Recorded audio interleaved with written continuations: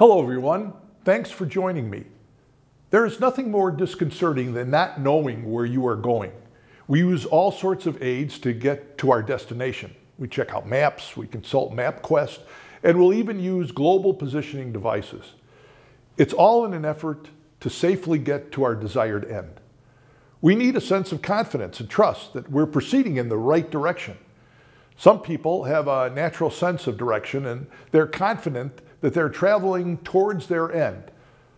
But even with the most confident individuals, as soon as a little wrinkle is tossed in the way of their journey, a detour, construction, or an unexplained change, then surety can turn into agitation and make one question their decisions and reassess the certainty of their directions. In today's gospel, Jesus tells the disciples, "Do not let your hearts be troubled. You have faith in God, have faith also in me." Then Jesus tells them that he's going to prepare a place for them and he will return to take them with him. "Where I am going," Jesus said, "you know the way." Thomas said to him, "Master, we do not know where you're going. How can we know the way?" In our spiritual journey through life, we can be challenged. All sorts of obstacles can be placed in our way to heaven. We can lose our direction. We can receive bad directions.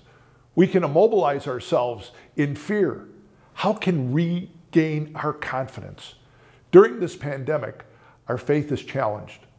Why is this happening to us? Why has God allowed this to happen? Has God abandoned us? At this time, we need to reaffirm our direction and to utilize the best possible method to achieve our destination, which is heaven. Jesus states, "I am the way, the truth, and the life. No one comes to the Father except through me." It is in this statement that our Lord offers to his disciples the best means possible to achieve our ultimate destination. It is and always has been Jesus that calms our fears, alleviates our uncertainties, and reinforces our confidence and trust in God. Following Jesus' love will lead us to our heavenly home. Thank you for tuning in. Join us tomorrow when we will bring you another daily reflection. Stay safe, healthy, and holy. God bless you.